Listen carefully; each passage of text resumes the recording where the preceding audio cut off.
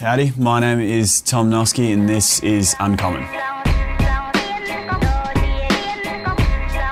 Uncommon is a production by Neuralle, a full-service digital agency. If you want to grow with a premium agency and have the ability to work with Jordan directly, then learn more at neuralle.com/media and request a callback. That's neuralle.com/media. My name is Jordan Michaelides and I'm your host on a show where we dig deep on unique individuals.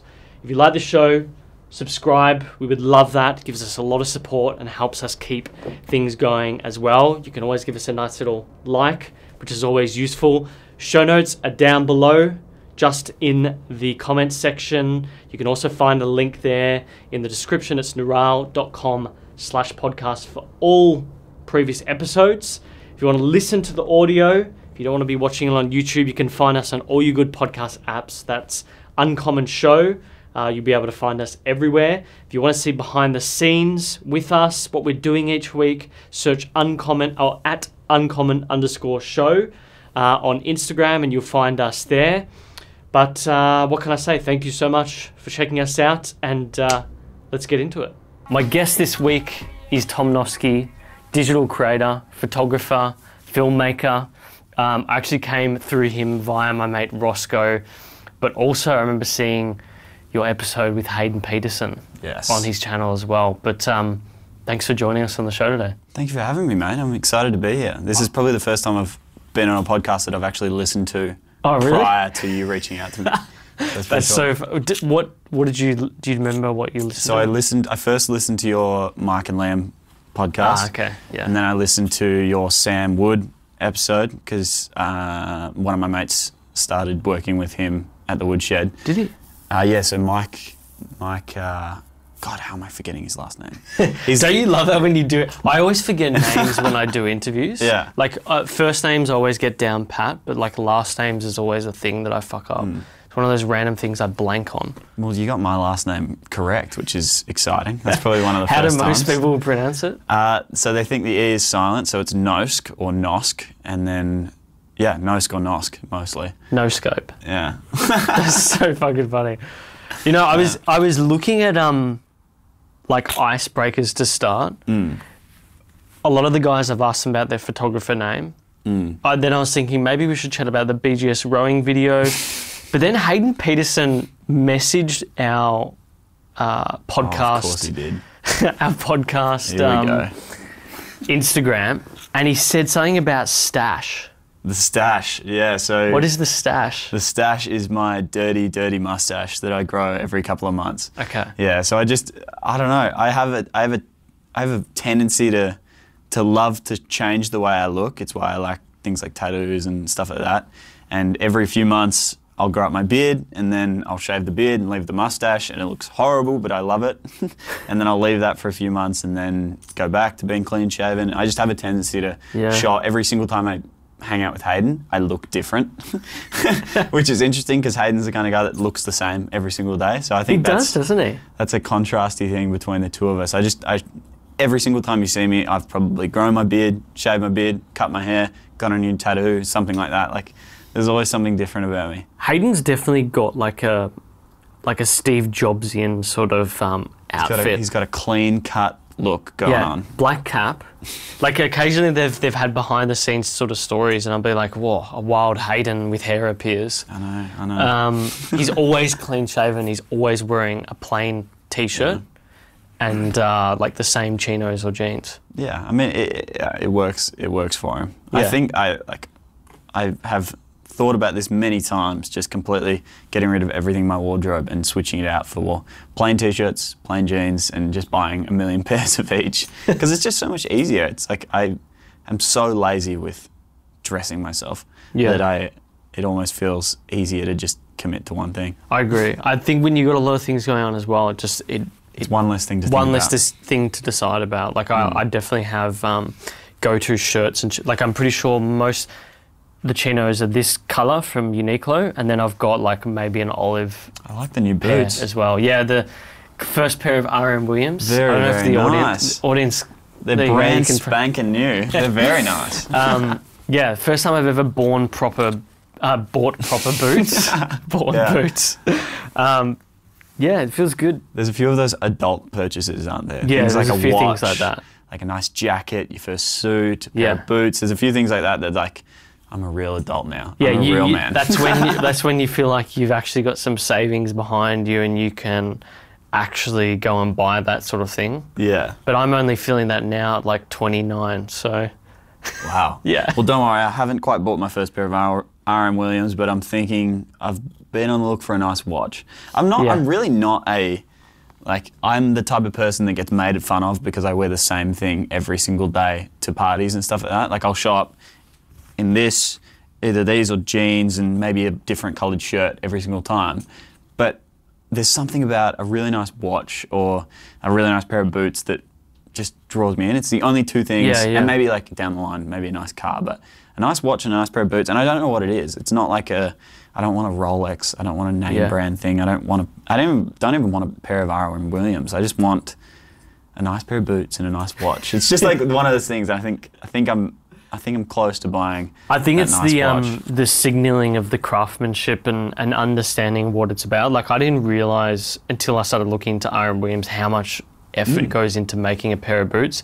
And the watch thing as well, like you don't even have to buy a crazy watch to find a really high caliber. Well, I think the humanness that goes into making a watch, like a watch that is not mass made by a ETA manufacturer in Switzerland, like something that is made by a team of people, is really, really cool. There's actually I don't know, you've probably heard of the Fifth. Yeah. So we interviewed Alex McBride and they just came up with their own Swiss watch. But his is really interesting because they've gone for that range that is not cheap $100 watches and not expensive $2,000 watches, but in the middle. And it sort of fits both molds where you got value for money, but also you're getting some level of craftsmanship that goes into it. I think it's also it's one of the few things that you can buy as a bloke that is timeless. Yeah. Like you don't buy a watch to replace it 2 years later. You buy a watch to, if you buy an expensive watch, it's the kind of thing you want to give to your son. Yeah. Or it's the kind of thing that you want to pass on, or it's just the kind of thing that you go like, this is going to be my watch for the next 20 years. Yeah. Which I don't think you get many of as a bloke. There's not many things that you buy. Like girls have their jewelry, like the handbags. My mum has her jewelry case that is gone from every single house. She has the handbag she has now is the same handbag my dad bought her as a wedding gift. Really? Which is remarkable. That was like 24 years ago now or something like that. So it's like things like that are very common as a girl, but as a guy, there's not many things that you buy and you're like, this is mine for life. Yeah. Which I think is pretty cool. This thing is a Maurice Lacroix watch given to me by my dad. It's not crazy expensive. It's not a top tier watch. It's a smaller maker from the French part of Switzerland. But because it was given to me on my 21st, it's something that I'll have forever and ideally hand down to someone else. Yeah. I love that shit. Like, I mean, the jackets that I get made, this is one of the only things I get made, has got like my initials monogrammed into the thing. Because I'm just like, this will be hand down someday at some point. But that's mainly because my grandpa used to buy like crazy suits and like wear them to the beach and stuff like that. So there's a bit of like that element of nostalgia that. I just shot a wedding 2 weeks ago now, and one of the speeches that the dad gave was this story about how his son, when he was like 4 or 5 years old, grabbed his nice gold-plated flexi. It was a really, really nice watch. I can't remember what brand it was, but he gave it to his son at like a race day because they breed purebreds and they were at a race day, and it was like, take this, entertain yourself, blah blah blah. And he came back to it at the end of the day and the watch was gone. And like another 2 weeks later, when they were leaving, they found the same cab driver that they thought they lost the watch in. The cab driver had the watch, gave it back to him. It was this cool story, and at the end of the speech, he gave the watch to his son as a wedding gift, and it was like, I'd never met these people, but it had me in tears. Like, wow! Filming the thing, I was like, this is so cool, and stories like that are really, really cool. What's sort of your own memory or earliest memory of your childhood? I actually thought you were going to ask this question. My oldest memory of my childhood, and can I swear on Yeah, this you podcast? can swear all you want. So I have an older brother he's my stepbrother, but for the sake of saying it, he's my brother. He's now in his 40s, but I remember we were at a Christmas party or some sort of party, and I was like on the couch with him, and he was telling me how to say shit and fuck. How old was he at the time? I think he would have been in his 20s, and I would have been Young. Yeah, very young. I think I was 4 or 5 at the time. Okay. And sounds like a good brother. I remember the room was, I don't remember it exactly, but I remember it was a really, really still moment in the room. Everyone went quiet, and I just, at the top of my lungs, went, shit. And my mum freaked out. The room started laughing, and yeah, it was just, that was probably that's the first thing that comes to mind when I think of my childhood. That's fucking gold.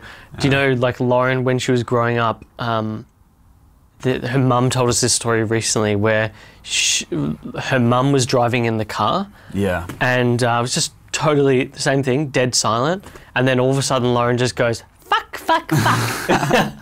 Because apparently her mum, when driving, would just swear at people, like incessant road rage. Well, you can't blame an older brother for that one. No, you definitely can't. Do you think there's like a lesson that, I don't know what your parents did when you were growing up, but is there any like principles or lessons that you have from them? From my parents? Yeah. My parents are both from big country families. So my mum was from Warrnambool. Well, both my parents are from Warrnambool, or Portland, more specifically. Great area around there. Yeah, it's a quiet area, but a good area. Very quiet. And so they're both from there, and my dad's one of 5, and my mum's one of 9. So I think my parents. Yeah, so I think a work ethic is probably the one thing that my parents taught me. My old man is someone that he's been very successful, he's had failures, he's had everything in between. He started when he was very young. He's always been an entrepreneur in the sense that I think he told me that he's had a boss for a total of 2 weeks in his entire life, and his last conversation with him was telling him to get fucked. So he's very much like me in the sense that I can't be told what to do, and I think like most parents in that situation where they can't be told what to do, might go down the path of telling someone what to do. But he respected that in me from a very early age, to the sense where he would never ever pressure me to do something, but he would always let me know if I was doing a good job or let me know if I was fucking up. Yeah. So it was like it was kind of like a hands-off-ish relationship that we had, but it was mutual respect, which I think was very, very cool from a very early age. And then, just a work ethic they taught me, and also just a blind confidence in what I'm doing. I think there was always a little bit of a push, like from the day I turned 18 or the day I finished school. It was always like, okay, let's go, come on, let's move out of the nest, let's see what we're doing. And I think from, there was trust at an early age when I did things like sport and that sort of thing, and then I had to regain that trust in my late teens and early 20s. But once I regained that trust, it came back to that blind confidence again, which I think is cool. So it's awesome to have someone there that you can go to if you screw up, or you can go to if you need something, or you can go to for advice or whatever, but that also trusts you and is just going to let you do your thing. Yeah. And is going to let you make the mistakes, which I think is really, really cool. But yeah, they come from big families, and I come from a big family as well. So really? How many siblings you got? So I got 4. Okay. 4 siblings. So pretty decent. Yeah. Not huge, but not small. Yeah, it's definitely not. I mean, so you're one of 4, or you have 4 other siblings? I'm one of 4. Okay. Yeah. So, and we're all extremely different. It's like my closest brother is the kind of guy that, I'm never going to be worried about him, because he just has a relentless work ethic, and he is the type of person that will make $30 an hour, but he'll work 150 hours a week. He'll work a ridiculous amount of hours, or not 150, that's not possible, but he'll work 100 hours a week, making $30 an hour and make good money. So I'm never going to be worried about him.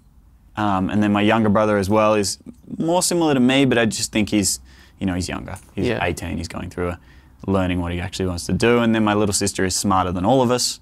And she's probably going to be a CEO or whatever of some whatever. Like, she's just a lot smarter than all of us.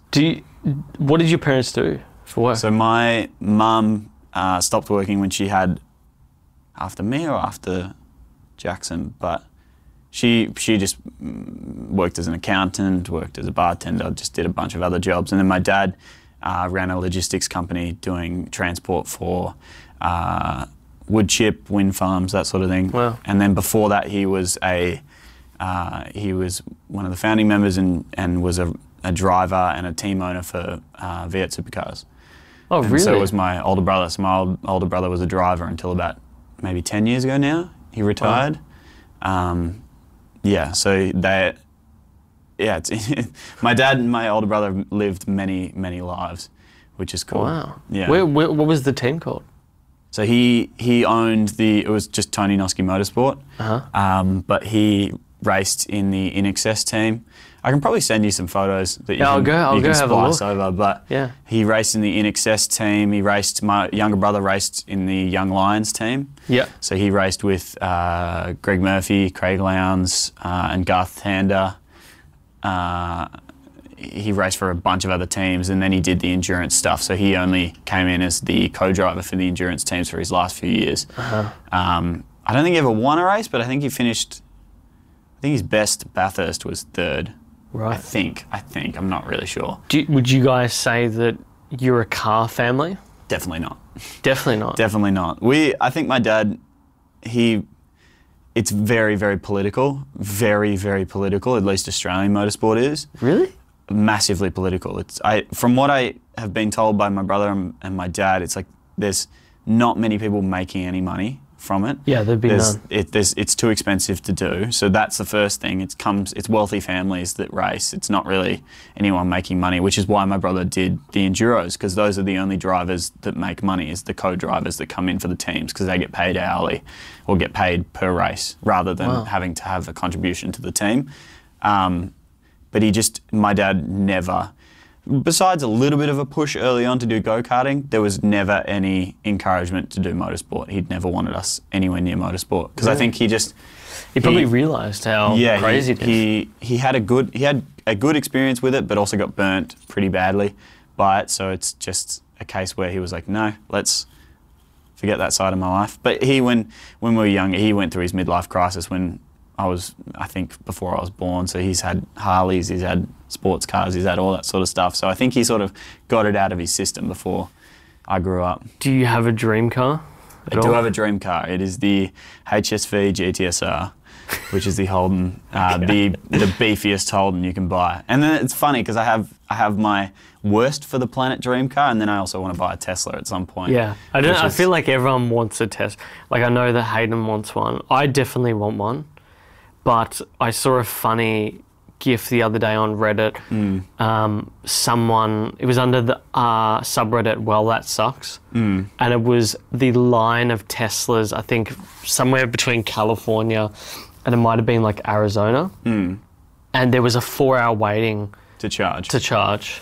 Yeah, so because they've got an issue with chargers over there. Because so many people now have. We don't have any over here. We have there's few and far between. Like, I think there's one charger between Sydney. Yeah, I stumbled. No, Melbourne and Sydney. There's one on the Great Ocean Road as well. I accidentally stumbled across it driving there over the last couple of days. Yeah, it was funny. I was on my maps and I was searching up petrol stations, and Tesla charging station came up, and I was like, "What? Where is it? Which part of?" So it was out near Apollo Bay. It was right near Apollo Bay, which is a random spot for a Tesla. That's fucking far, man. Yeah, well, I would assume it's probably, they wanted it to be between Melbourne and Adelaide, so they probably got one between every major city, state. But yeah, I don't know why. It's funny.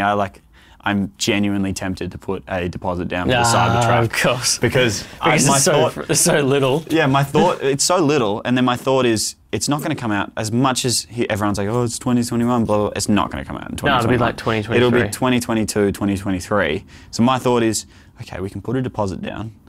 I'll be on the list of like 300,000 or whatever it is now. So I'm probably not even going to get it a year after it comes out.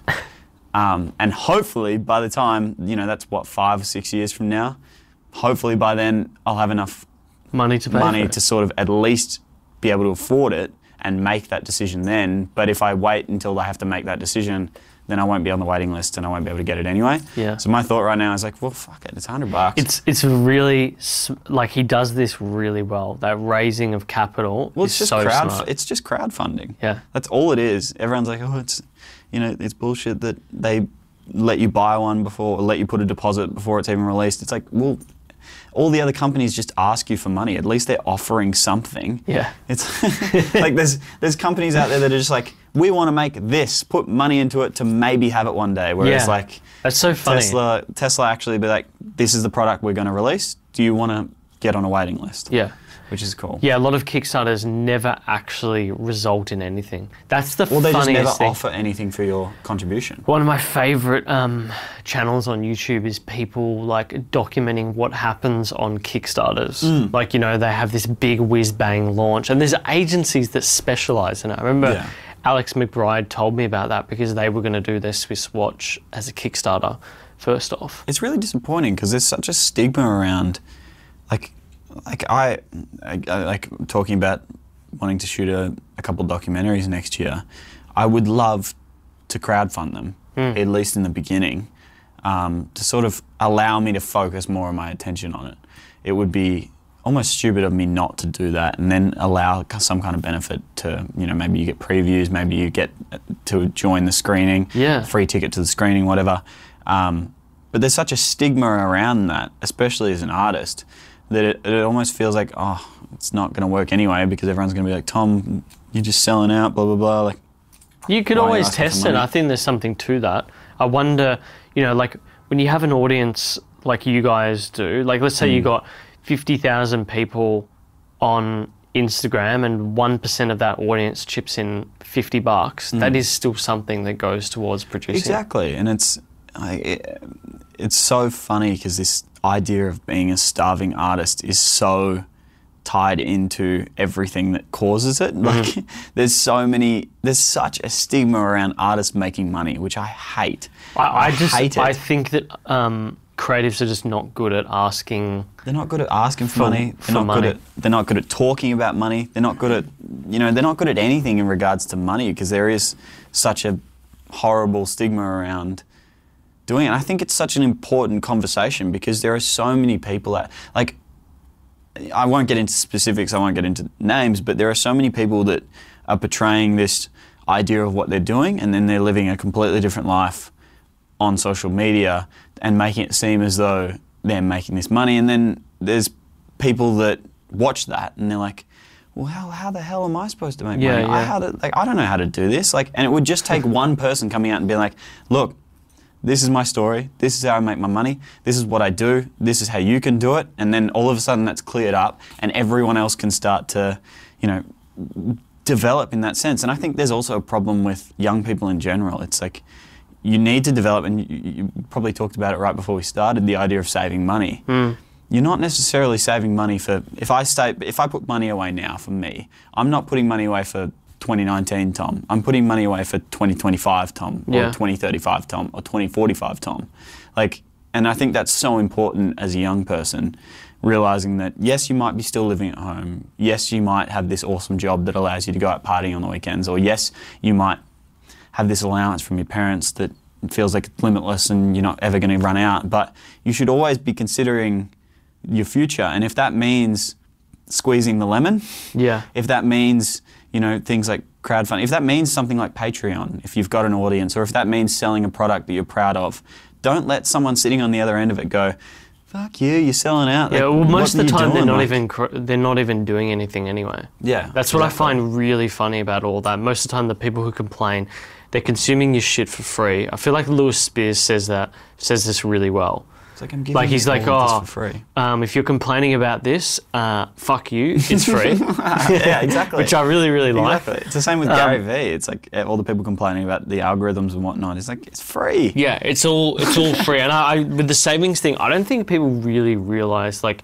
the power not many people understand the law of compounding and how a dollar today is worth, if you invested correctly or put down correctly, is worth a lot more in 10 years from now, and actually that it's way more valuable at a younger age because that money over time compounds more and more and more because time is what you need.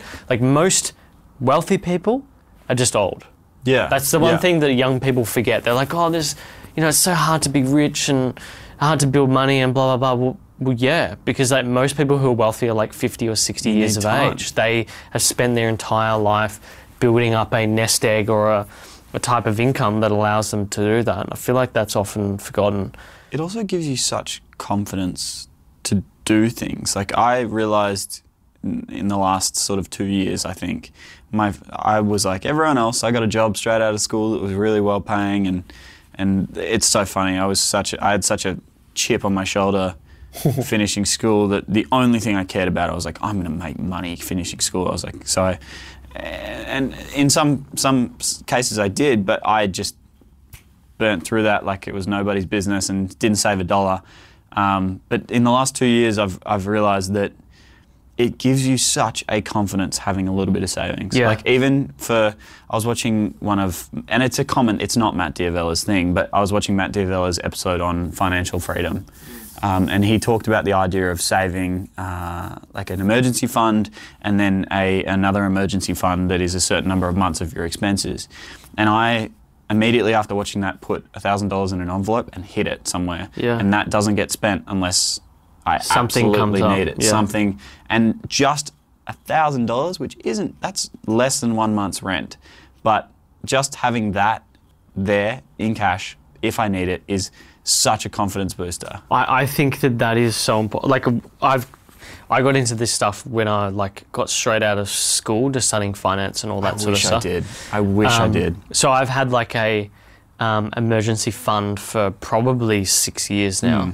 It's not massive. Like it's $2,000, and considering the expenses that I have on a monthly basis, it wouldn't cover all of it, but it gives you a buffer for those moments where all of a sudden you've got to go get an operation. Yeah. Or someone you know gets sick, or all of a sudden you're in some sort of accident and you have to pay for insurance or whatever it is. You just never know what's going to come up. And then also with the savings thing, it's amazing to see that grow over time and the confidence that gives you. Yeah. Because once you start to see numbers that you never thought that you could save, you don't even I don't know how to explain it. It's like you start distancing yourself more and more from it, and so you don't pay attention to it. It just becomes automatic, and it gives you confidence to know, well, if I got fired tomorrow, or if this happened, I would actually have this money, even though I'm not meant to touch it.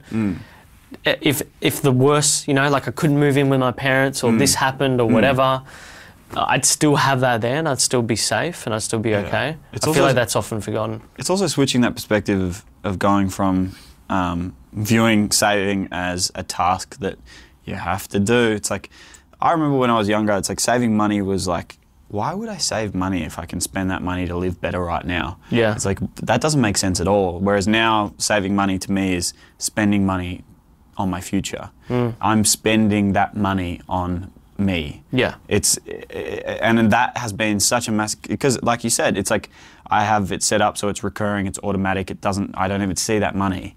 And yeah, you forget about it. Yeah, and you look actually back, do, 6 months later, 12 months later, and you're like, that's pretty cool. Yeah. All right, let's see you later. Yeah, it's quite amazing, and the thing that changed it for me was treating it like an expense.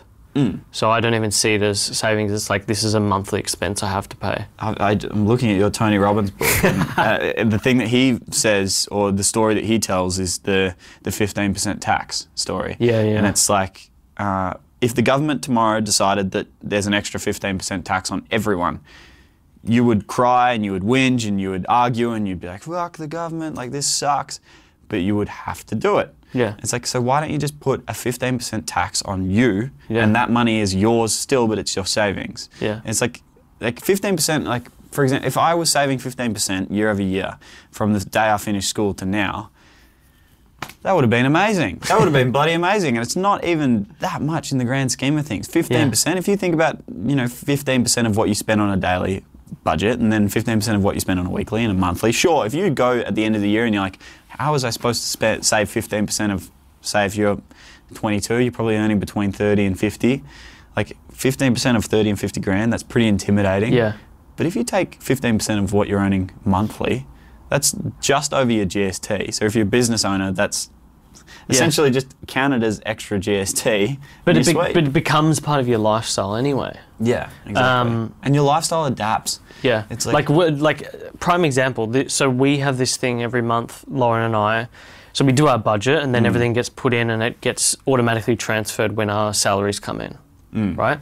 And so then we have on this debit card, we know, okay, this is how much I can spend for the month. I've spent massively this month. I have $400 to last me until I get paid next, which is probably around like the 27th or something like that. Don't worry, me too. So the Boxing Day sales, usually people hit the Boxing Day sales, the Boxing Day sales hit me. Well, I just know, I know that for the next Black Friday sales.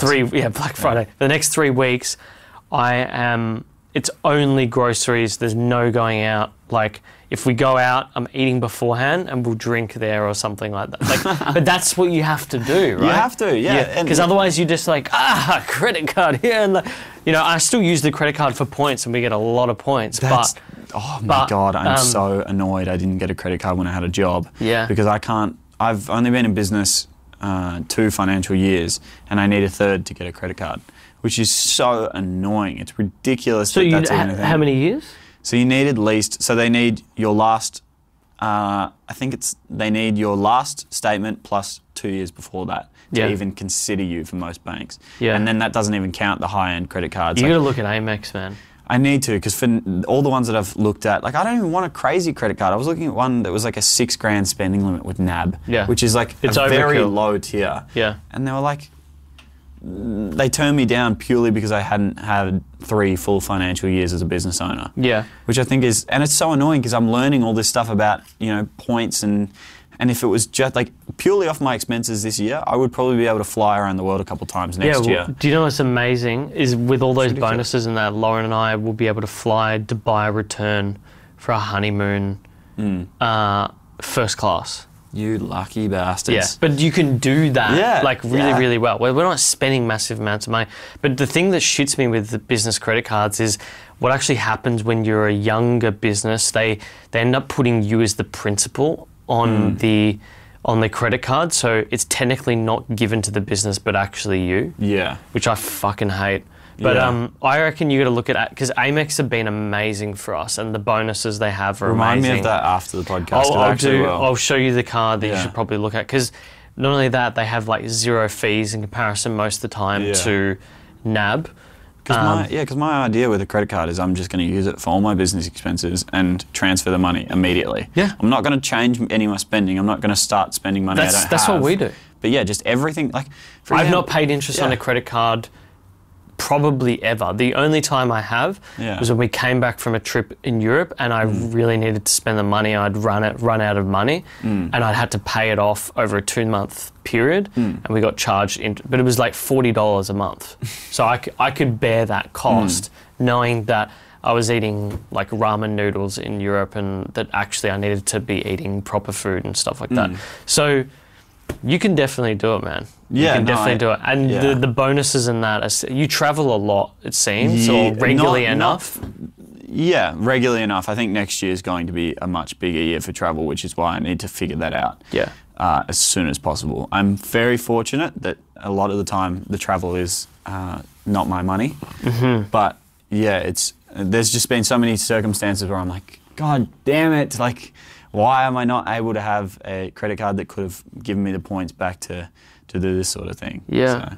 You back on the point of starving artists, I know that you had done art at high school and then you went down the area of PT probably because you loved sport. It sounded like when we were chatting before that sport is a thing that you really, really enjoy. Yeah, it's just a part of where I grew up and who I grew up with. I think like my younger brother, or my closest brother, so Jackson, who's 18 months younger than me, all through growing up, I was quite a quite a pudgy kid. I was a little bit, I didn't grow until I was maybe in year 8 or year 9. Okay. So I was like 5'5", and 70 odd kilos then, and I was just a little bit, you know, I wasn't fat, but I was just a little bit pudgier than my brother. And my brother was very lean, very athletic, very talented in sport, and I always looked at him probably from like age 9 till 15. He was the one that I looked at and was like, I want to be like him, which is interesting. There's not many circumstances where you look at a younger brother that way. It was looked at through the lens of fuck you, but like I always was saying fuck you because I was jealous of his talent. And I sort of realized that, you know, he made I think the first time I realized it was he made the national team or the state team for swimming. And I just decided in that moment, I was like, nah, I've had enough. I've had enough of this shit. I'm going and I'm joining swimming and I'm going to make the national team or I'm going to make the state team. And it happened. A few years later, it happened. And at like 12 or 13 years old, Jackson and I were very, very competitive swimmers. And from that, it then stemmed into cricket. So Jackson was a very, very talented fast bowler when we were younger. And I just decided, I went from a kid who could barely play cricket to, I think in one of the last seasons that I ever played cricket, Jackson and I opened the bowling from either end, which is a pretty cool experience. And then just from that, it sort of steamrolled into, I didn't really realise it when I was younger, but I kind of gained a confidence to back myself. Like I realised pretty early on that the only thing standing between me and what I wanted to do was just working twice as hard as everyone else. And I think I learnt that from Jackson because I realised very early on that for me to be like Jackson, I had to work twice as hard as Jackson.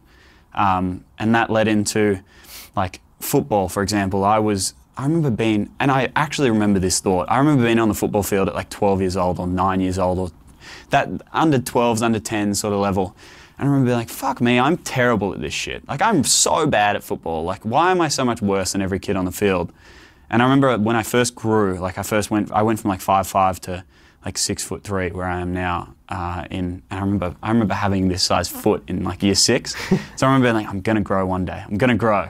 And I finally grew in like year 8, and I ran out in the football field for like the 8Bs or something, and I was playing in the ruck, and I was like 6'3" and like 74 kilos. So I was very, very little. And I just got whacked, like absolutely, not punched, but I just got dominated by the other ruckman. And I got off the field and the cogs started turning. I was like, all right, what do I have to do here? What do I have to do? And I was like, all right, I'm going to put on weight. I'm going to get bigger. I'm going to get stronger. And that's how I met Roscoe. As I went to the gym, I literally called it the first gym I could find. Went to the gym. I was like, I'm going to get bigger. And then I ended up being, in my last year of school, still a terrible footballer. Still couldn't kick. Still couldn't mark. Still couldn't handball. But I ended up being, the only reason I was picked was because I was the biggest kid on the field. I was 6, whatever I am now, 6'3", 6'2", and 96 kilos. I'm like nowhere near that now, but I was a much bigger kid in high school. And so that sort of like that idea, that chip on my shoulder of I have to work twice as hard as everyone else to achieve what everyone else doesn't, sort of it collided with art, because my entire life I've always been a good artist. I remember very early on, my entire family, like my extended family, my parents, my brothers, my sisters, everyone told me, you need to be an artist. Like, this is something you're very, very good at. You're going to use this one day. And in the back of my mind, I was always like, nah, how am I going to make money painting? How am I going to make money drawing? And I realized that. And then I remember watching one of Peter McKinnon's videos when he, like 2016, watching one of his videos. Jesus. Yeah, very early on. And I was a personal trainer at the time, and I wasn't loving personal training. It was really, really good for me. I loved the people aspect, I loved learning, and I loved talking to people. But I remember watching that video and being like, damn, this guy's a really successful artist. Like, I can do this. And that was the first time that my intrinsic talent matched my work ethic, and I sort of approached that with the same sense of I'm going to have to work twice as hard as everyone else. With that chip on my shoulder. But it was the first time it ever just clicked straight away. It's funny that you mentioned Peter McKinnon, because now I realise why you were shitting on the 1DS. No, the 1DS, for a wedding, and I was like, I would have thought he'd be like a Sony guy. And yeah, Peter McKinnon is a big Canon guy, right? I don't actually know. Does he use the 1DS still? I think he uses a red. He has a Yeah, he has a red now, and he uses the EOS R for his vlog sort of stuff. That's right, because I was sussing out, because we're buying this camera rig in the new year, do we get the EOS R? Hold out. Or do we get... There's a professional one coming. So well, okay, so here's an interesting thing for camera geeks that are listening. Panasonic just came out with the new, it's the 6K, not predecessor, the successor to the GH5. I think it's called the S1. Yes, I've seen that one. Yes. Yeah. Fuck, it's amazing. It's amazing. I would. Shoots 6K. The sensor is better than the new A7 Mark IV. I don't know if that's an R4 or if it's a normal 4. Anyway, but so you're saying, what are you saying? What do you think is going to come? I would highly recommend just holding your guns and relaxing until about March. Because Canon, I think, from what I've heard from people at Canon, what I've heard from rumours is they have put a lot of money into their RF range of lenses, and the EOS R is not a professional camera. It's not anywhere near what Canon's capable of. So there's rumours that the EOS RS is going to be coming out in March, which is going to be a 1DX competitor, mirrorless competitor. Damn. But they're also releasing the 1DX Mark III around, I think it's around then. So right. 1DS isn't mirrorless. No, so it's the 1DX Mark III is going to be a hybrid, so it's going to be a hybrid of a mirrorless. Essentially, when you're looking through the viewfinder, it's a mirrorless. It's a mirrored camera, DSLR, and then when you're looking through the live view, it's a mirrorless camera. Yeah. So it's going to have eye tracking IS and eye tracking auto AF and all that sort of stuff that comes with a mirrorless option, but then it's also going to be a DSLR. Yeah, and this is the big thing that's happened in this industry recently that I don't think a lot of people who aren't into tech realise is how much things have been analog, and moving towards digital. Like the packs that we're using now, the Sennheiser packs, like they are fully 100% digital packs, but the industry for years has always had analog packs where you have to actually put in the frequency that you want to broadcast on to your wireless little input. Same thing with sort of the cameras. They're all going towards this sort of mirrorless, like I wouldn't call it 100% digital, but they're not using a mirror. Yeah. Hence mirrorless. Yeah. Which is a change in the technology. Yeah. I mean, it is the future, and I would be stupid to sit here and say that DSLRs are the best option. I don't know. Every time I shoot on a Sony, like a friend's Sony or whatever, I'm always disappointed with what comes out of it. I think there's Mike and Liam are going to be listening intensely to this now. Mike, I'm talking to you when I say this right now. No, there is. Every time I shoot a lot of my content out of my Canon. For example, we shot the boxing film that we shot. I shot that with the Dynamic Visuals boys, and if you went through that video, could you pick out what was red helium 8K footage and what was 1DX footage? There's no way that you can go through and pick that out because the color profiles are very, very similar between Canon and Red. Well, I would say Canon's closer to RE color style, but similar in a sense. And then just the resolution of Canon's 4K. I don't know what it is about the resolution of Canon's 4K, but it is so sharp, especially when you pair that with a prime. You put something like a 24 or a 35 or an 85 onto a Canon body, it's just like the footage that comes out of it is phenomenal. That's really interesting. I'm going to have to go look at comparisons of the 1DS and the Red. Go and have a look at that video, and if you can give me a timestamp of what's Red Helium 8K footage and what's anyone watching this, if you can pick. Well, I'm a complete novice. Like I'm only getting into video and cameras at the moment, but when I get into something, I go deep, and I've been going deep, and I've been having arguments with Roscoe about like the Lumia, because he's like a real GH5 guy. If you're purely in video, the only issue with the Micro Four Thirds cameras or the APS-C sized cameras is their low light capabilities. Yeah, are horrible. Yeah, and I just find for too much of what I do, I generally float around ISO 400 to ISO 3200 for most of my work because I shoot a lot of weddings, a lot of the sports stuff, a lot of you just need to have that this capability. goes back to it depends on what you're profiling. And I feel like a lot of those, like guys like Liam and Mike, they're often shooting in the dark. They're often shooting in volatile environments because they're vlogging. So I get that that's why they go for more of the Sony, because the Sony is really good in low light. I feel like that's why they go with it. Yeah. It has to be the defining reason, in my opinion. Yeah, I 100% agree. And I'm not going to sit here and say that Canon's better than Sony with low light, because it isn't. They're phenomenal cameras. What we can agree on is they're both better than Nikon. Do you know what's funny now is I see people with Nikon cameras and I think, oh, you poor bastard, you just wasted that money. It is, oh man. I mean, look, at least someone's starting, but my partner Lauren's had a Nikon and she hates them. She absolutely hates them. I don't have much experience with them, but from what I've seen, I'll tell you what, I am very curious about the new mirrorless Nikon that apparently shoots 6K RAW or shoots RAW video internal, because it is way too cheap for what it's offering specs-wise. I would be I would be curious enough to buy one and have a look, because I feel like there has to be something wrong with it. Yeah. There has to be, because it's way too cheap for what it's offering specs-wise. But it piqued my curiosity, which I don't think Nikon's ever done before. Just back on the point of the artist thing that we were talking about, I remember you said Roscoe asked you about your switch to becoming a photographer and how it was sort of left field, but I almost, and that you were sort of surprised that you succeeded, but I just think that obviously you had a sort of creative background. Yeah. And that was what allowed you to succeed in this new format. Yeah, no, I almost started with a little bit of a head start, because I was a painter and I drew a lot in high school. So it was almost like, my thought process behind it was, when I realized that you could be an artist these days with things like social media and YouTube and that sort of thing, I actually gave it a lot of consideration for what I would do. I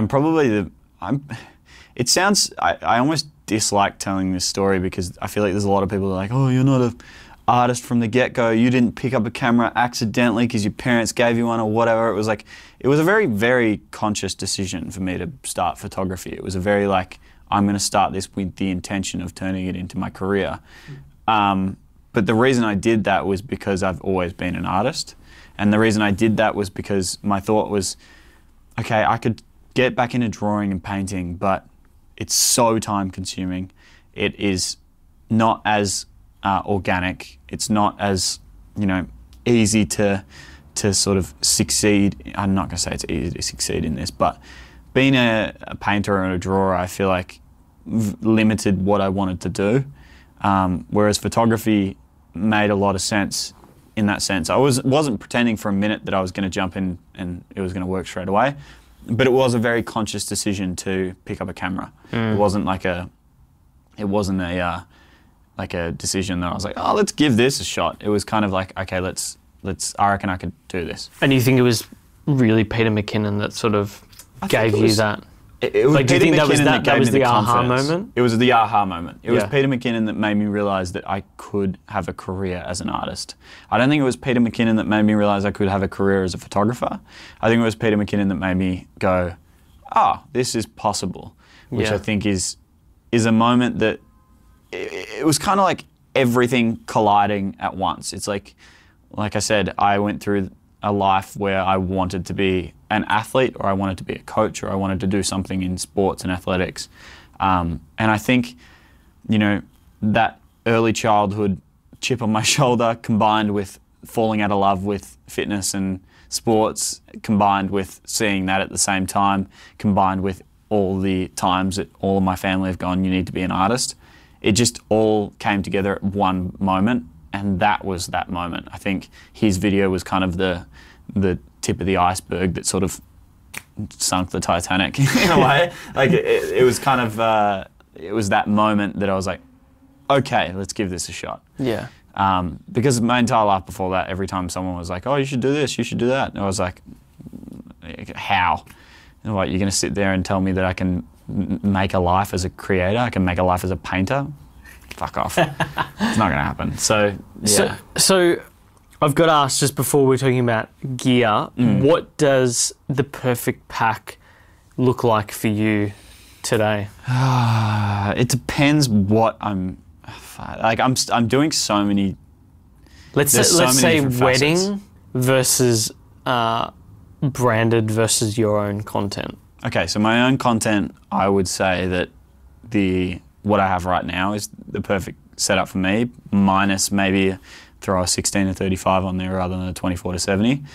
I just love the 1DX so much for what I'm doing right now because I can, produce those vlog style videos that are sort of scrappy and thrown together, but I can also turn it on and make something that looks like it's shot by a professional video camera. My perfect stuff for branded content, I want a red so badly. I just I've shot on them a few times. I've done hours and hours of research. Have you ever considered building a rig with like a C200 instead? I have, but I feel like I would be skipping out on a lot. It's like a C200. Canon leads it in the middle tier professional video world. Mm-hmm. It's like Sony's SF7, SF5, or I don't know what it is. But like Canon does really, really well with their C500, their C100 Mark III even, or the C200. But there's just a few things that aren't quite there. The codec is ridiculous. Everyone complains about the raw light codec for Canon. Like shooting on red, there's just something about that look that is just something else. There's something about that look that is something else. So for branded content, I would say a red, and then I think for weddings, I would actually say the 1DX is the perfect setup for that because it has, it's one of the only cameras that does 4K 60 really, really well in a DSLR or mirrorless camera, or at least in my opinion. I'm sure there's people that are going to be like, fuck you, no it doesn't. But at least in my opinion, it's also very, very easy to use in the sense that, if I wanted to, I could shoot a wedding photo and video with one camera and I can trust it, which I think is pretty cool. Like all the times that I shoot with my mates shooting on Sony, they're always just a little bit slower to do everything. It's like whenever I'm shooting with them and I'm like, oh, did you shoot video and photo at the same time? And they're like, no, I was focusing on video. And I was like, why couldn't you just smack it across and whatever? Whereas it's literally one switch between me shooting video and photo on the Canon, which I think is cool. So I would actually say for 2 out of those 3 things, it would be the 1DX with a 16-35 and maybe a prime. And then for everyone's got their dream ridiculous setup, but I would say probably the red, I can say the red Monstro, but probably the red Gemini 5K with a... How would you rig it up? I would rig it with what's the... Like, do you like a handheld rig, or would you base it on a tripod? I love a handheld rig. Yeah, I love a handheld rig. Because we've been looking at getting the Sony A7 Mark III and having a sort of quasi-handheld rig, so like a half cage with the monitor and all that sort of stuff, and not the manual focus, the Tilta Nano thing. Yeah. But yeah, the red is like a totally another level. The red is just a different level. It's also like, it creates a different style of filmmaker in you. I think there's I love it. I actually really do love it. I think there's a lot of people that don't love it, and there's a lot of traditional filmmakers that don't love it. But that style of Sony filmmaking, and I'm going to call it Sony filmmaking because Sony's are the only camera you can do it on, where it's shot handheld, but it looks like it's shot on a camera robot. It's like that fast movement, everything's shot to lead into the next scene. It's like you see those behind the scenes stuff that Daniel Schiffer does or Peter Lindgren does, where everything is handheld, but everything looks like it's so fluid and so nice. You can't do that on a red. Like you really can't do that. Everything you shoot needs to be thought out, decided. It's completely manual. Nothing that happens on that camera is automatic. So everything that you do needs to be thought out and controlled. And the only way, I think it's really, really cool what they're doing, but I think it's just as important to have that, very traditional style nailed in. Because it's like, how many times, besides when you use a camera robot, for example, it's like how many times do you watch a movie? Actually, yeah, for anyone listening, it's like watch a movie. It's like 90% of the shots in the movie are either locked off shots or sliders. Yeah. That's it. Like that is the majority of shots on even the biggest, craziest movies. Like even if you look at the completely visual effects movies, like something like The Avengers, even the VFX shots that are literally like could be anything. They have complete control over however they want it to be shot or however they want it to look. Even those movies still just use locked off or sliders, which I think is it shows that, you know, one, story is everything, but two, it's important to have that in your arsenal. Have an ability to tell a story with someone that does it really, really well is Matt D'Avella. It's like if you watch his videos, a lot of them are him filming himself, and a lot of it is just very thought out, methodical, locked off shots, which I think is really, really cool. Do you use, you know, drone and gimbal? What are you using there, if at all? So I use a Ronin S, and drones I'm sort of moving. I don't know what it is about drones, but I really love them for photo, but I will use them very sparingly for video. I think it's like... Why is that? I don't know. I think if I had something I can inspire, or I don't know, I'm just such a sucker for high quality content. Yeah. Like I really love well produced content. I think a drone, one, it slows me down. Like if I was, for example, you know, maybe I'll shoot like a one shot that adds a little bit of context, but I would rather shoot something that's showing, like, I would rather shoot it handheld and capture a lot more in that time that I would take the drone out, get it up in the air, get someone to film whilst I'm doing something. It's like, there's just, I don't know, I like drones, but I don't love them right now. I think They've got a long ways to go. They've got a long way to go, but also, I mean, they're just, I don't know. I don't know. I've recently stopped using my drone as much as I used to. I used to, and I think every filmmaker goes through this. It's like early on, it's very gimmicky. Early on, you're like, everything you do is very like following trends, and it's why go back to any filmmaker's first few videos, and they'll be trying to slapstick transitions and all that sort of stuff into their videos. The best bits they like from others. Yeah, they pick things from other people, whereas later down the line, everything becomes very unique to, not necessarily unique, nothing's really unique, but they pick the things that they really, really like from a lot of different areas and then combine that into what's their own style, which I think is a really cool moment to get to, because it sort of allows you to create a unified body of work that, you know, regardless of, for example, like, you know, you could go and watch one of my videos on my rowing videos and then go and watch the Dubai video that I'm about to release, and you'll probably think that they look visually the same, even though they're completely different videos. They're made completely differently. They're made on two completely different topics. They visually follow the same principles, which I think is cool. I think it's cool that you can achieve that at some point, is have a body of work that stands on its own. So, and also unified by a theme rather than, you know, literally what you're shooting.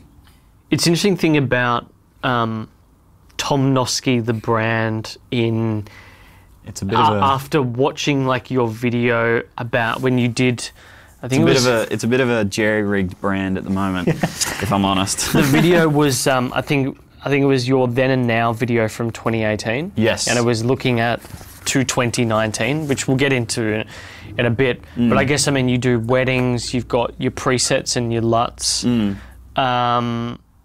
and you do branded content. How are you thinking about it today? Who is Tom Noske, the brand, and what does the next year look like in particular? Yeah, it's kind of I'm kind of going through right now, really questioning that, because I really don't think I've had a message or a brand message that has unified what I do. So that's something that I'm going through right now, and I don't think it's any different to Then and Now is probably one of the videos that I've made that I still very much believe in everything I said in that. Because it's so... I wish I had just called it my manifesto rather than following the trend of this is my 2018 video. Like, I wish I had just called it this is me, or this is where I'm at, or whatever.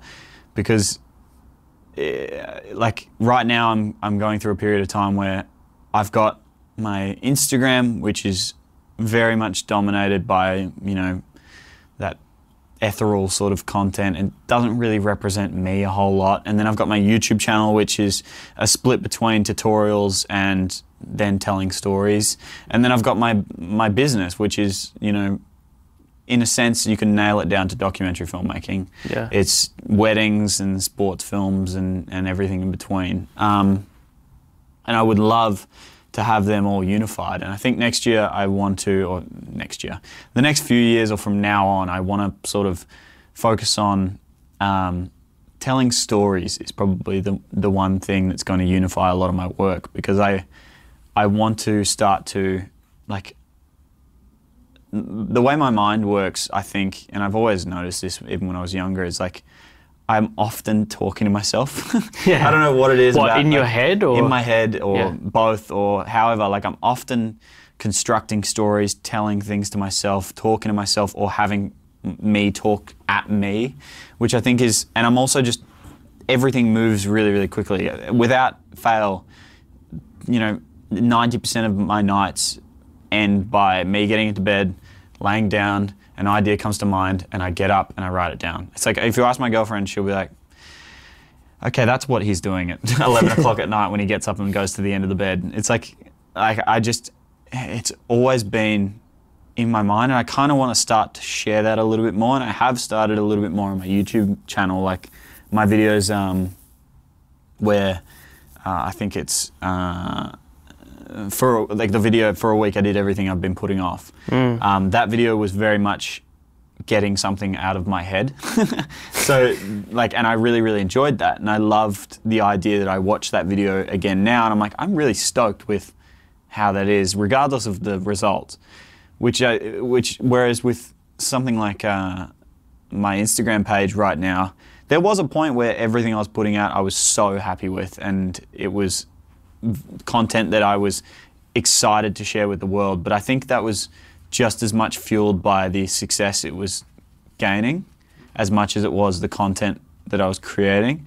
Whereas I think right now I would much rather put out content that I love to look at or love to watch than content that's going to be successful on the platform, because I think that creates longevity. So right now I'd agree with that. Yeah, so right now I'm sort of focusing on I think next year is just going to be, or the next few years are just going to be telling stories and sharing more of what makes me tick. Because I feel like I've lived two completely separate lives, and now I'm living a couple lives, kind of micro lives within this one creative life, and I would love to just bring them together. I feel like I have, you know, a lot to share in a lot of different fields, but mostly in, you know, I enjoy what I get to do, and I hope that everyone else can enjoy doing something.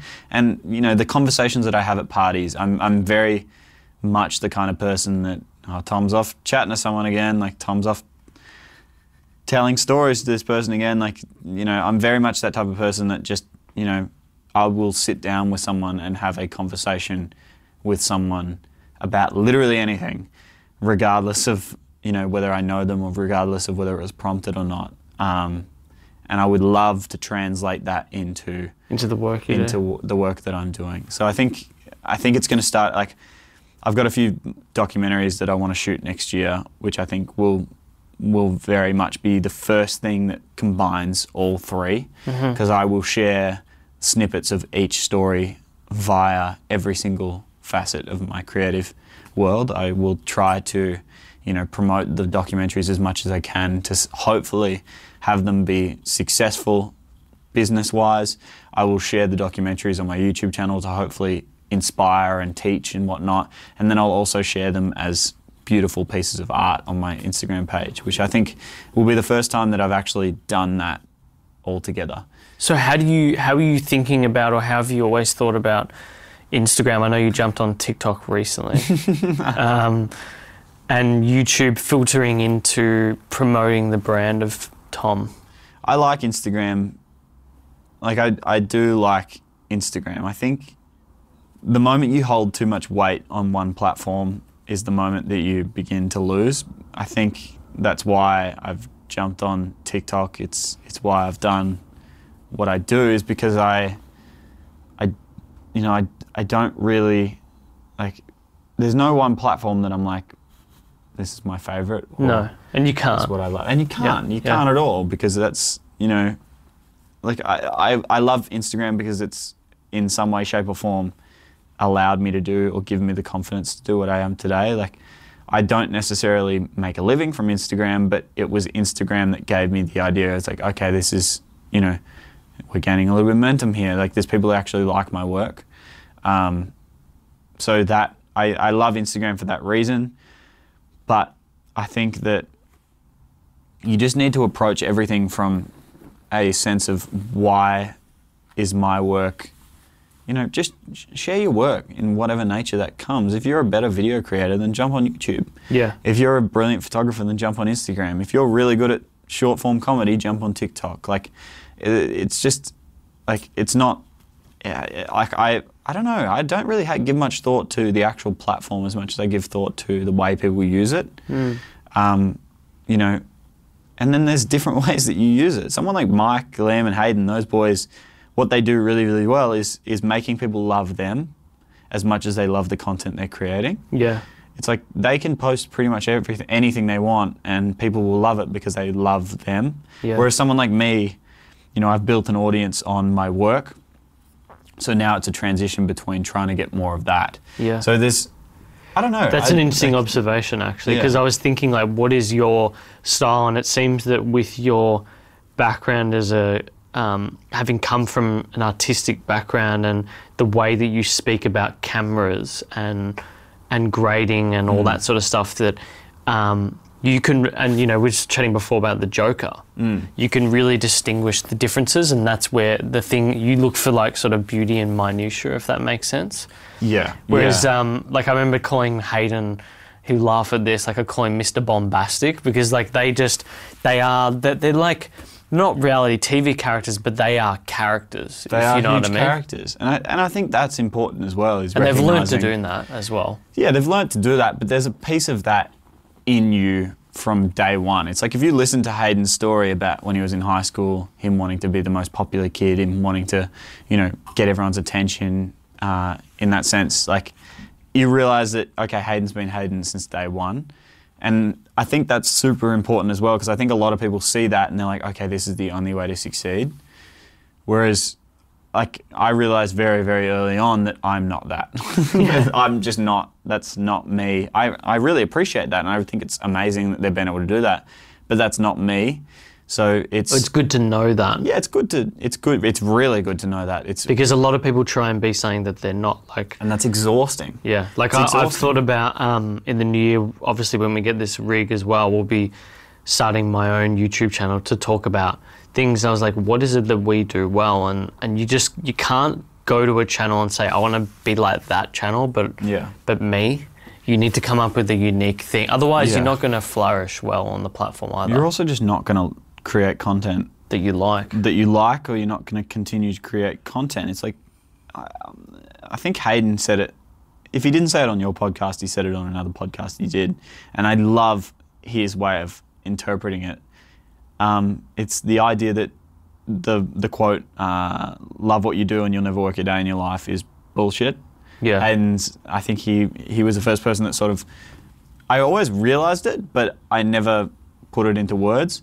He was the first person that was like, no, that's bullshit. Of course you're going to have hard days. Like, you're going to wake up some days. For the last 3 weeks, I've woken up and just, like, nothing is coming out of me on YouTube, which is why I've sort of really want to create something that I'm passionate about, which is why I want to make videos about the things that I do. Why am I going to parties, and why would I rather sit in the corner and have a chat to someone than party? That's probably because I really enjoy that. So why can't I turn that into something that I do on YouTube? But you could also talk about the fact of why you've been struggling. I remember Hayden did like a mini video about that recently. Yeah. And not enough people talk about that, but I feel like if you do it, it sort of releases the shackles anyway. Yeah, it does, and you've sort of got to, like what he mentioned to me was like, there are going to be days where you wake up and you're not going to enjoy the thing that you love the most. Yeah, like, there are days which is tough. Which is tough. There are going to be days where it's just not going to happen. Like, and if you can create content that you love to create because it's you, then it's going to be so much easier even on those hard days. And then on the best days, you're going to be maximizing your ability to do that sort of thing. And I think that's what they do so well, is because they love making videos together. Yeah. They really, really enjoy the process. So, you know, for them to make a video, it's not a case of sitting down and be like, okay, we need to make a video today. It's like, oh hell, we're going for a shoot this afternoon. All right, let's make a video. Yeah. Like it's a lot of fun for them to do that, and I think that's something that, it's such a saturated market, so of course it's going to happen. Like, everyone starting out looks at the successful people, but by the time that you are that successful, then that would have changed anyway. So there's no point in you following. Like, if I go out tomorrow and I'm like, I'm going to copy Hayden to a T and I'm going to do everything that he does, by the time that I get to that, even if it does by an absolute miracle and faking it till I make it, even if I do get as successful as Hayden does, once I get to that point, the trend's going to change. What's successful is going to change. So there's no point in me doing that anyway. You need to blend what you like, what you do well, with what you think people will like. It's a tough thing to do. It is hard. You're just going to be continually putting stuff out. It is Simple hard as that. because, it's combining. Yeah, and I hate sounding like, oh, you got to just focus on what you love and artsy-fartsy, and that is being an artist in the truest sense of the word. It's like, I want to do what I enjoy, but you also need to do what is going to do well, in a sense. Like, there is an element of playing the game. There is definitely an element of playing the game where, you know, a lot of my musician friends struggle with this, and I think musicians are the realest type of artists. If there was, you know, one type of artist that is the pinnacle of what it means to be an artist, I think musicians are, because they really struggle with, like, I have a lot of my artist friends that I'll see who I haven't seen in a while, and they'll come to me and be like, I'm going to put out an EP. I'm like, okay, well, are you going to put it out? And they're like, oh, no, I want to make sure my marketing is down to a T, and I want to make sure everything is lined up, and I want to make sure everything's good. And I'm like, who are you marketing to? Yeah. It's like, you don't have an audience. And they're like, oh, well, I want to make sure, like, when I release it, a lot of people see it. It's like, no one's going to see it because you don't have an audience, because you haven't put out any music. Like, there's an element of, you have to do something enough so that you can realise whether it's successful or not. Yeah, well, it's funny you mentioned that, because that sounds like, you know, we had a few questions. Mind you, we noticed there's so much more spam now that these mass looking services. So, like, there's people that are obviously operating on behalf of a blue tick somewhere, and they just go and comment like a love heart or a, like, hi, Uncommon Show, would love to work with. Like, it's so fucking strange. There is a lot of, I've realised that recently. There's a lot of, I've been getting views. I think this is something that a lot of people are noticing. I'm getting views on my stories from, like, big names. But it's just it's obviously not operating. them. It's just a bot operating their account, viewing a lot of stories. So I will notice that and then go and follow their account. Exactly. Which I think is, it's terrible. But so bad. The questions we had, and it has happened through all of the episodes we've done with you, Hayden, Mike, and Liam, is people asking questions around, what type of camera kit would you buy for $3,000? Or what would you do for $1,000? Like, all these questions, and basically they are a means of procrastination to stop them actually just going out and doing something. Yeah, I'm not going to be able to answer it better than Mike did on this podcast, because he answered it perfectly. But I think that, to say what Mike said, it's like, you just need to start. Yeah. Like I think... Go listen to the first podcast episode we did. Anyone listening to this? My first YouTube video. It's horrible. It's like, horrible. Yeah, you just need to start, because it's... Like, I think I made like 35 videos before I even had lights. Like, you really need to just start, because it's like, for example, right now, my focus right now with my YouTube channel, or at least the focus for this year, was I'm going to make as many videos as possible, and I'm just going to completely ignore the analytics or the stats, because I think that what that made me achieve is I'm now better at creating videos, and I'm not successful yet. So I've had an opportunity to really look at my body of work and really look at what I'm creating and look at it analytically now, because I've now made well over 100 videos in my. I think I've made 90 YouTube videos this year. Right. Which is a fuckload of videos, especially considering I didn't start making them until like June. So I've in the last 6 months I've made like 90 odd videos. But that now allows me to, I'm almost glad that none of them popped off and none of them built an audience, because now I can go and be like, okay, now I am proficient at this. Now I know what I'm doing. Now I know how to talk to the camera. Now I know what I'm doing. Yeah. Let's actually go and have a good crack at this. It's funny you mention that, because I was having a conversation with the guys from the Daily Talk Show, and I actually went for a big fucking walk with one of the hosts there, and we're talking about how like podcasters who have had great success, and when they have that success, what often happens over time is that people will get sour on them because they haven't perfected their craft. And yeah, we were talking about an example, and it was super interesting how when you blow up initially, that really can impact you, whereas if you spent the year or two really getting your craft right, then when people eventually find you, you're there.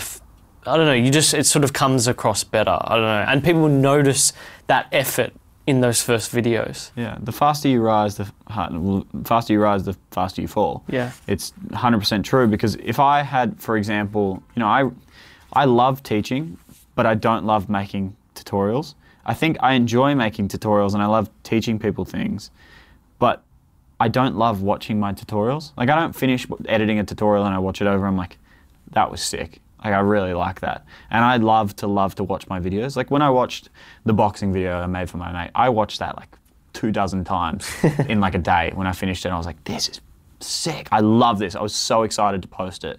Like, even my Dubai video I've made now, I'm so happy with it. And I love it. And some of the videos that I put out that are more storytelling and having a conversation with the camera, I love to watch those, because I love to watch them back. I'm like, I really got my point across there. I really love watching that. Whereas I make my tutorials and like, I admit they're good content, they're valuable, people are going to enjoy them, and they do better on my channel. But I'm so stoked that none of them popped off, because if it had, say for example, if one of them got 1 million views and it gained me 50,000 subscribers, well shit, now I'm pigeonholed. And now there's 50,000 people that don't care about the fact that I don't like making tutorials. They want to see tutorials. That's all they want to see. Yeah. We're hitting on time, so I need a piss. So let's jump into some rapid fire questions. Go for it. We've got 3 for you. First one is, what does your morning and evening routine look like? My morning routine is pretty bare bones. I like my pot of French press coffee and I drink a litre of water first thing in the morning. Damn. Yeah, so I have my cup. It's probably similar to this. It's like a shaker cup. Yep. And I finish 2 of those usually before 9 a.m. Okay. Wow. Which I've done. I don't think I feel worse when I miss that than when I miss my coffee. Wow. Yeah. And so evening, what do you do to decompress? That's probably something I really struggle with. I think I just jump on. I really shouldn't. I should start. But who cares? I enjoy it. I jump on YouTube and just watch I just binge a couple, like 2 or 3 videos that are just and people completely unrelated to my thing. Like right now, I'm really enjoying Nick Bear. Okay. Like I've got some ambitions to do. It's always been a huge bucket list item for me to do an Ironman, like an Ironman triathlon. And he recently went from sort of a very bodybuilder to finishing an Ironman in a very competitive time. So I'm really enjoying his channel at the moment. And then I have a bunch of others that are just completely unrelated. I really enjoy Star Wars theory. So I watch his videos. And then a couple other guys that I just, at the end of the night, when I'm completely done work and when George is heading off to bed, I'll just jump on my phone and watch 2 or 3 videos that are just completely unrelated. Let me zone out and just enjoy whatever for a bit. Best purchase under $200? Best purchase under $200. Holy hell. Probably my Wacom Intuos tablet that I use to draw. So I use that to draw in my own time. So I doodle on a computer, and then also using it to add like a very organic touch to my images. So I actually go in and usually paint highlights back and that sort of stuff on my photos. Wow. Yeah, so that only cost me $105. So Jesus. So that's probably been the one purchase that has made the biggest difference. Last one for you. It's Christmas in about a week or so. If you had to gift a book to the audience, one book, what would it be and why? It would be Think and Grow Rich by, I can't remember the guy who wrote it. It was an old book. I think you can actually get it for free now. So I think it's technically considered, I think it's been reconsidered as a textbook. So I think it's online as a PDF for free. Wow. Like it's just a web page that has the book as a PDF. Think You're and right. Grow Rich or... Napoleon Hill. Yeah. Yeah, I've heard this one repeatedly. Or there's another one that I think they go together really, really well. Think and Grow Rich or Extreme Ownership by Jocko Willink. Jocko Willink. That's a really, really good book on just owning your shit. It's like no responsibility, one else is leadership. Yeah, I love it's like it. no one's responsible for you except for you, which I really, really like. Because I think there's a lot of blame going on in today's society, which I think is so detrimental to not only the people giving the blame, but the people receiving the blame. And I think that's something my parents did really, really well, is I was responsible for all my screw-ups. I was responsible for everything I did. It's like they made sure I knew that, and then also learning all through my life, it's like I am the only person that can change any of my circumstances. Yeah. It's a decision. It's like if I want to be happy, I'm going to be happy. If I want to be sad, I'm going to be sad. I would say that book and also I'm actually giving this book to my mum for Christmas, which will be funny, but 12 Rules for Life by Jordan Peterson was I haven't read that, similar. but I love Jordan Peterson. Similar responsibility, taking ownership, and not enough people are given that life lesson or told that they need to take responsibility, and responsibility is the greatest thing you can do. 100%. Operating under duress is the best thing I find. Yeah, well, pressure grows diamonds. Yeah. Like it's 100. That's 100% true with life. It's like I think the best thing that I did this year was move out of home with no, not really any financial position to do so. Yeah. It's like I was still in the first 12 months of starting my business when I moved out. Sorry, just over the first 12 months, and I was, 1 month earning more money than I've ever seen, and then some months earning nothing. Like it was very unpredictable, and I stepped into a position where I had to, everything. Like I had an extra $1,500 a month that needed to be paid for on top of everything else. So and in that pressure, it has created a lot of what makes me financially more free. I'm not financially free, no way, 22, but I'm far more financially capable right now because of that decision to just throw myself in the deep end.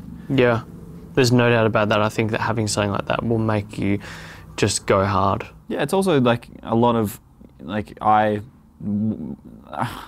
came back from, when I quit my job, I went and lived in Canada for a few months, and then I came back with close to no savings. Like I spent all my savings in Canada. I spent way too much money. And I just came back and I decided that I didn't want to get a job. I just did not want a job. So it was hard in the beginning. It was really, really hard in the beginning. It was the cause of a lot of my anxiety was the fact that I just didn't have any money. But now, because of that, I'm not, I don't know, maybe I would have been better off if I had a job because I would have been able to afford certain things that I wasn't able to afford. Maybe I'd be further along. But right now I feel like I'm in a better position than I would have been if I had have gone and gotten a part-time job and tried to do that. So, Tom, it's been a pleasure having you on, mate. It's been a good conversation. It's been different. I think half of it was a financial podcast, which is interesting. No, it's good. I think it's just a different angle that people get to see you. Yeah. If you want people to find you on the interwebs, where are the best places for you? So Instagram. I'm not going to say Facebook because Facebook's not a thing. Instagram, YouTube, and if you really want to have a laugh, head over to TikTok. Yeah, TikTok's gold. I've had some videos in there with like 40,000 views. I still can't get over it. It's so funny because my only video that's ever gone viral was just a video of me driving through the bush and it was an iguana on the road, and I've just rolled down the window, I've got my phone and I've gone, "Oi mate, get out of the way." And then that's the video. It's like 5 seconds of me yelling at an iguana, and it's the most Australian thing you've ever seen, and it went just went off. That's fucking gold. It is a funny video. If you're on TikTok, go check it out. But Tom, thanks for coming in. Thank you very much. Thanks for having me. Cheers. Thank you so much for watching Uncommon and this week's episode. If you like it, smash that like button. If you want to keep up to date with what we're doing, please do subscribe. We would love that. We'd love to build this audience that we're growing here of uncommoners. If you want to keep up to date with audio, you can search for us on all of your good podcast apps. It's Uncommon or Uncommon Show will typically find us. For social, you want to see behind the scenes this amazing studio that I'm sitting in, just search at uncommon_show. And everything will be there, including our weekly promos. But look, thanks so much for stopping by. Until next time, thanks for watching.